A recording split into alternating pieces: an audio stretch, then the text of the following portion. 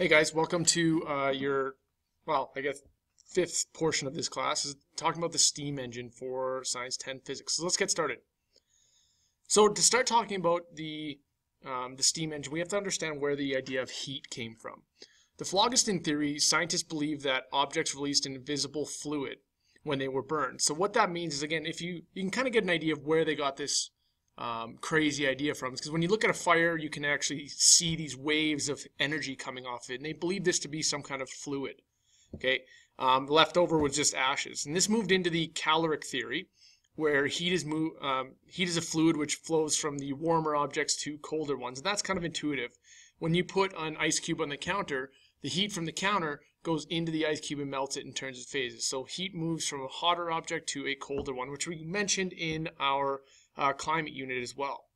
Caloric always flowed from warm objects into cooler, and Count Rumford disproved this theory strictly based on the fact that friction, putting your hands together and rubbing them, produces heat. So this led into the modern idea of kinetic energy. Okay, and if we look at the molecular theory of heat, we look at kinetic energy as the energy of motion. Okay, temperature is how fast particles are moving within a substance. And the definition of heat would be a transfer of thermal energy from one object into another. And we could take a look at this diagram on our left here. Okay, we see on this blue side here, we see the particles have a very small arrow, which is a vector. Okay, this means that they are moving pretty slow at a low temperature. Okay, however, if we take a look at the warmer side beyond this barrier, the red side, we can see that the air is a lot bigger. The particles are moving a lot faster because of the higher temperature. Higher temperature, faster the particles are moving. Okay, now when we remove the barrier, we take away that difference between them, and what ends up happening is we see an energy transfer take place. Okay, so the thermal energy that was on this red side is now being transferred into these colder particles on the left side. And as we see, it eventually levels out. All the arrows are the same. They're kind of moving back and forth. And you can see that these ones that were originally cold have increased their motion. Okay, so now when the gases mix, both have the same average kinetic energy and are at the same temperatures. Okay, so again, we see them reach an equal temperature where they have equal motion. So James Joule was a scientist that started making the connection between work and energy. So what he ended up taking a look at, temperature and energy. What he started taking a look at is this little diagram here. He had a weight that when dropped from a specific height would produce the 4.186 joules of energy. So when he released the weight, this weight would turn a pulley and rotate these paddles in this sample of water, in 1 gram of water. So what he came to realize is that, okay, when he drops this weight down, the pulley turns, these rotate through the water, but what he ended up noticing is that the water increased its temperature by roughly about 1 degree Celsius. Okay, so this is, again, one of the exact experiments that led to the understanding of a specific heat capacity, okay, which we talked about in our climate unit. But this is a good understanding and a good relationship between energy and temperature. So the laws of thermodynamics, what we've talked about before, we've already mentioned this in climate as well and earlier in these presentations. The first law of thermodynamics, energy cannot be made or destroyed. It can only be transferred or transformed. And this is going to be important understanding as we carry forward. The second law is during energy transfer, some energy will always be lost as heat. Okay, so how can we make work easier for us knowing these?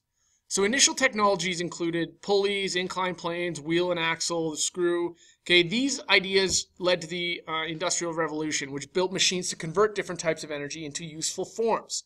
However, the problem always arises the fact that there's too much wasted energy. Okay, so when we start taking a look at our car engines, for example, they produce a lot of heat, they produce a lot of that kind of stuff, and there's a huge fields of research going into understanding how to build a more efficient engine. And efficiency is always something we talk about in this day and age. It's an endless drive to create the perfect, efficient machine.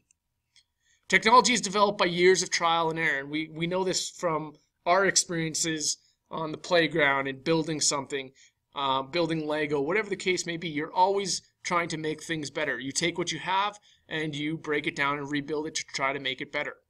Okay, when a scientific concept is discovered, engineers are the ones who put to practical use. Okay, so when a new science understanding is discovered, engineers take it and apply it into modern technology. Okay, sometimes there are drawbacks to these discoveries, and other engineers try to improve the design. Okay, there was a lot that has led to the modern internal combustion engine, and a lot of trial and error has led to where we are today. So let's take a look at that journey. In 1680, Christian Huygens recognized that a successful reciprocating pump needs a force to drive its piston forwards. That is the basis of our internal combustion engine right now, is the fact that pistons can move back and forth. Okay, without that idea, we wouldn't have the engines we have today.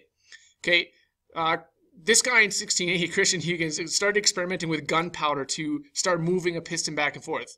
Gunpowder generates an explosion, but had no way to pull the piston back for that continuous motion that we need.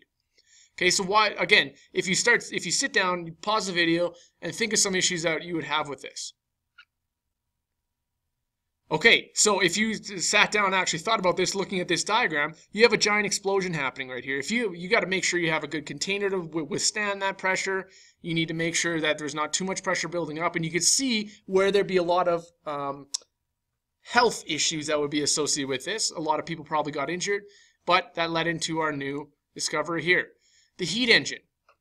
Okay, in 1654, Otto von Guericke demonstrated the tremendous force of vacuums. He made a few key scientific discoveries. He created a vacuum with two hollow spheres. Okay, the vacuum now is between these spheres, holding them so tightly that not even a horse could pull them apart. Okay, the other discovery was the fact that water increases volume by almost 1,300 times when heated to steam. So this was an idea that, okay, maybe we could use steam to move our piston instead of dangerous things like exploding stuff. Dennis Papin designed the first heat engine, which uses steam to do the work. So steam engines use the pressure of steam to move other objects. Okay, this is what began our industrial revolution. People moved from countries to cities to work in factories and start building into these industrial processes. The Savary engine. Okay, Thomas Savary invented the first successful steam-powered pump. The bad news is the pump could only lift water about 6 meters. So it was not much better than animal power, and the boiler could not produce the pressure that was needed. Okay, the development of the steam engine.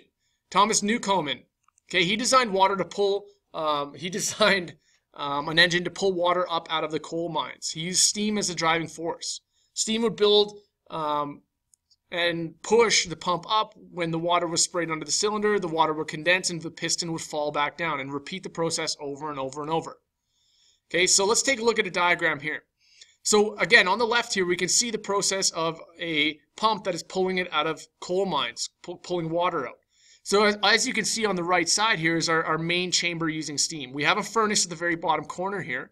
Okay, it heats up the water, produces steam, runs it to the top, pushes the cylinder down.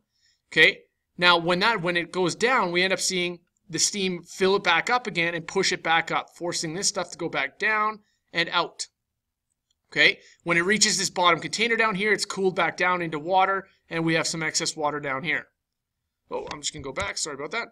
And so if we look at this side over here, as the steam pushes the top rotational piece down, okay, we see that the piston on this side goes up.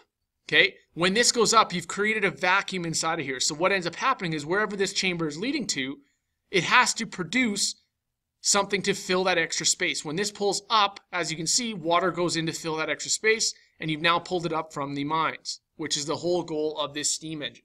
And so we have this reciprocating pump now that can move back and forth using steam power. Okay, but again, there's a lot of energy lost here. Okay, again, in order to cool the water, you lose some heat, you lose a lot of stuff in the process. Okay, so it's not a perfect system. And it required a lot of maintenance, which is also very, very important to take into consideration as well. The Watt engine. Watt was asked to repair a Newcomen engine and was shocked by its poor performance. He saw very low efficiency, okay, of heating and cooling the water. He designed a new steam engine, very similar to the one we just looked at. However, it had a separate condenser and boiler always remained hot. It reduced the amount of heat needed. It increases the efficiency by 3 times. However, much more space was required to host the engine, which is a problem. Okay, still hot, dirty, and inefficient. Lost a lot of heat to its surroundings. Now we get to the internal combustion engine. Energy released by burning a fuel ignited by a spark. It began with coal, which was not able to produce enough energy to operate a machine. Okay, it moved to gasoline. Okay, petroleum burns much hotter than coal and is able to do the trick. Now, if we look at a piston in our engines, we can see that we have an intake, compression, power, and exhaust. The intake is where we get the gasoline fumes coming into our piston. As it rotates down, it compresses our gas right above the spark plug, or right below the spark plug. When the spark plug ignites it, okay, it pushes this piston back up and continues the rotation.